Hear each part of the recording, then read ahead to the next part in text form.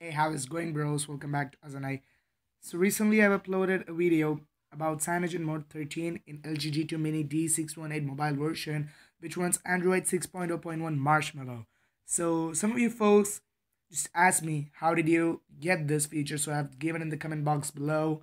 So recently one guy requested me to show how to unlock the bootloader in the same version, which runs 6.0.1 Marshmallow. So that guy wants Cyanogenmod 13.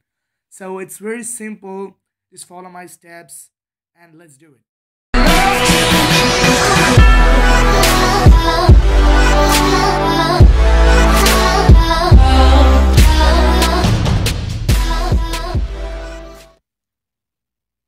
Alright, so first you gotta download an app called Terminal. It's just like a pretty thing, like a software coding one where we give some code and they perform according to that. You just gotta install this one. So it's already installed. So I'll open it. I have it right here. Yeah. Now the first thing what you gotta do